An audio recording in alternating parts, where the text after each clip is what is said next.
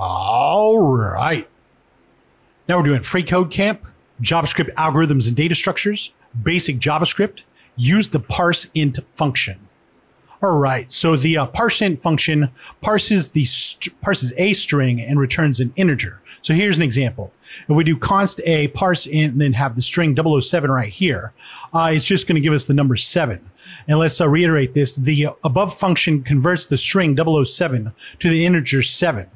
If the first character in the string can't be converted to a number, then it's going to return nan, which means not a number, in case you forgot.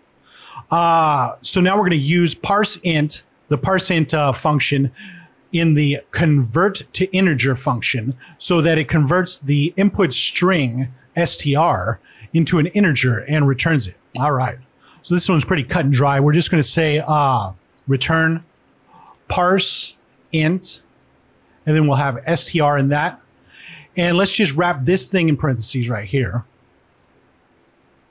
And let's say, what are we going to say? Console.log, like that.